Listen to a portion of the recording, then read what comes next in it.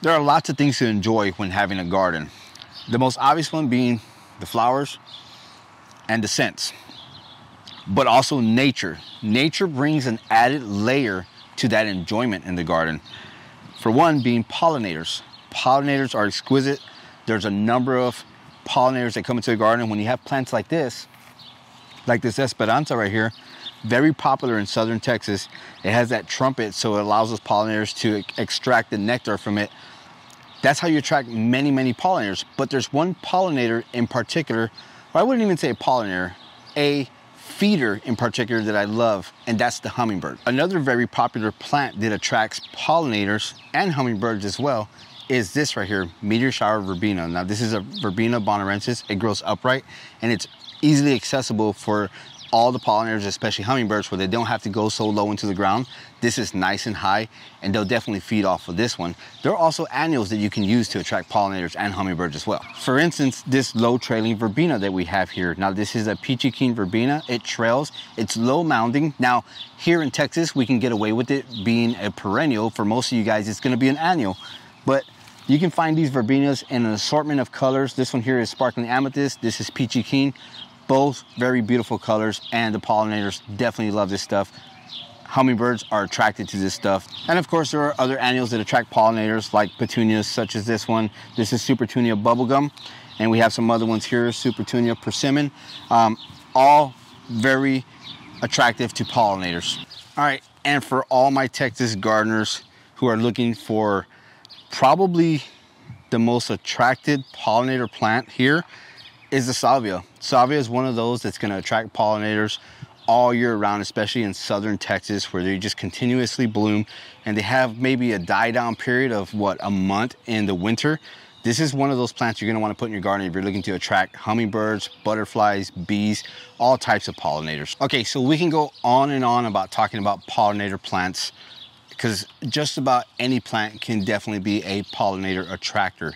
But why am I talking about this? The reason I'm talking about this is because, like I mentioned before, one of my favorite things to see in the garden is nature. That's birds, whether you have a bird bath, a bird feeder, whatever the case is, to attract nature. It's one of those things that I enjoy most about the garden. And one of those things that I enjoy the most is probably the hummingbird. The hummingbird is such a beautiful little creature, one of the smallest birds. They're very acrobatic and they're fun to watch. Now, you can attract hummingbirds with a lot of things. Even the roses that we have in the garden, those can attract hummingbirds. But I'm showing you mainly the ones that are really gonna attract them and the ones that they're really gonna be attracted to.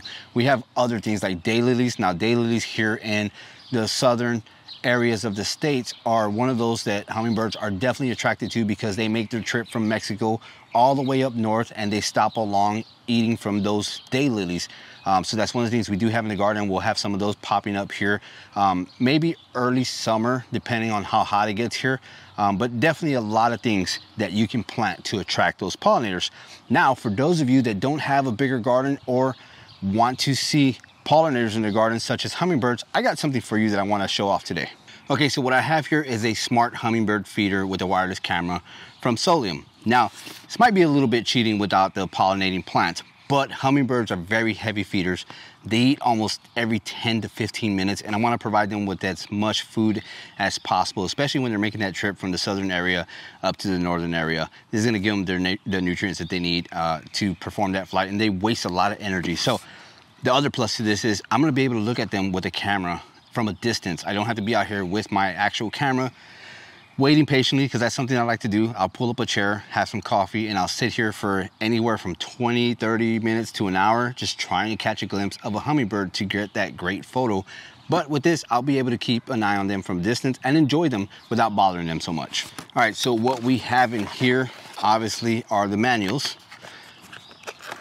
how to put it together, and how to get it going. Now, I've actually already opened this because I had to charge the camera. All right, so you get a few things here. You have one box here that has 2 cleaning brushes and an antenna. Now, the cleaning brushes are very essential because you want to keep your hummingbird feeders clean. Whether it's one of these or just one of those you buy at the store, you want to keep it very clean. That way they don't get any type of bacteria or infections.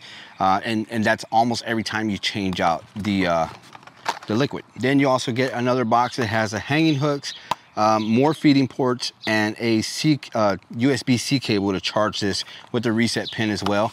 Now the good thing about this is when I checked it earlier, it comes with a SD card already, so it's already saving all your footage as well. So real quick, just to show you, it comes with the camera here. The camera pops out easily. This is the camera right here. You have a charging port there. You have another optional charging port up here with the SD card and the power buttons right there as well. Then you have this little connector right here for the antenna. Now this camera just slides right back in here just like that. And that's what it looks like. You have the feeding tubes here, and it comes with some replacements as well in this box. Then you have the stand here. Now this is easy to just snap in there like that. That's where the hummingbirds will perch themselves to feed. All right, so I've opened everything up just so I can show you exactly what everything looks like and what it comes with. Now this is one of the cleaning brushes, very good size cleaning brush, a very thin one to clean the feeding ports as well. Again, very important to keep these around to be able to clean that and keep it as clean as possible. You have the antenna that it comes with. That easily screws onto the back here. And then, like I said, it has some replacement feeding ports. You have yellow, blue. It already has the red ones on here. I think we're gonna go ahead and keep the red ones as well. You have the USB-C charging cable. And then you have the hanging hook here as well that attaches right to the top here. The first thing I want to do before I put any nectar in there or hang it up is I want to connect to the camera. So the first thing I gotta do is I gotta pull out my phone here, and I gotta download the app. Now there's a QR code here that lets you download the app. We're gonna go ahead and do that. Now once I have my app, I'm gonna go ahead and sign up for a new account, obviously because I don't have an account. All right, once you set up your account, it's gonna ask you for verification. You put in all your information and you'll get access, and it'll tell you, congratulations, you have successfully registered. Please add a device. Now what we want to do to add the device is we want to take the camera out, open up that top portion that I said, and hold the power button down, and you'll hear some audible tones. There you go. Then it has a little blue light blinking right there in the front. That tells you it's ready to connect. So I'm gonna put that right back into the bird feeder there. Add a device here. Make sure your Bluetooth is on. It's gonna ask you if you heard the sound or saw the light. Hit next step, hit allow so it connects to your feeder there. Then it's gonna ask you for your Wi-Fi password. Connection succeeded. Okay, and with that sound right there, it tells you that it has been connected. The phone's also telling me connection succeeded. Now it's gonna get to set a name and location of the device. I'm gonna leave it as smart, actually, it says smart camera, but we're gonna put hummingbird camera. And it says location. Now you have an option of locations here. I'm gonna put garden on there.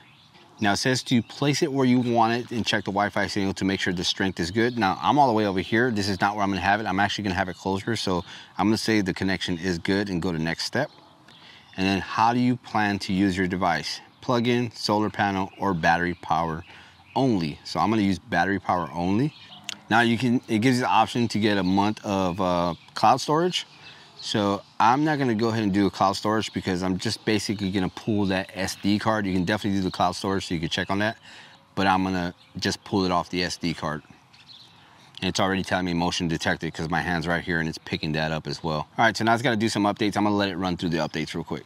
All right, so while I'm waiting for that update, I'm gonna go ahead and open the hummingbird feeder from the bottom, and I'm gonna fill it with our nectar here.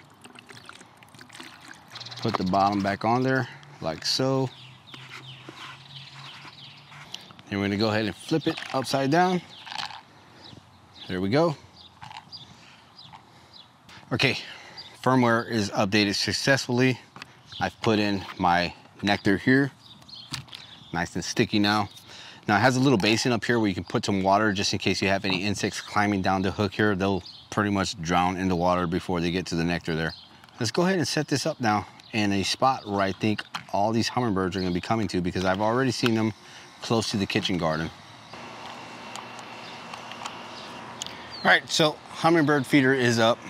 Hopefully we get some of those hummers to come around so we can get some awesome footage of them. Like I said, it's a kitchen garden is just right here, and I have those salvias that are not planted just there that I showed earlier on video, and they're definitely coming around to that. They're coming to this area to look for food. It's a nice area here to fly through, so most of them trek through here, so I'm assuming they're gonna stop here. I have a bird feeder as well, and that's where the birds are actually feeding from. But I think this is a great spot for it. We may move it later on in the garden once we have some daylilies come up and some other annuals or perennials coming up in different areas. We might find that it's a better location somewhere else later in the garden, but for now I think this is a good spot underneath this tree canopy right here. Gives them some shade, some time to rest, sit here, get a drink of that nectar. But it's an awesome feeder. You can find it in the description below where you can actually get one like this.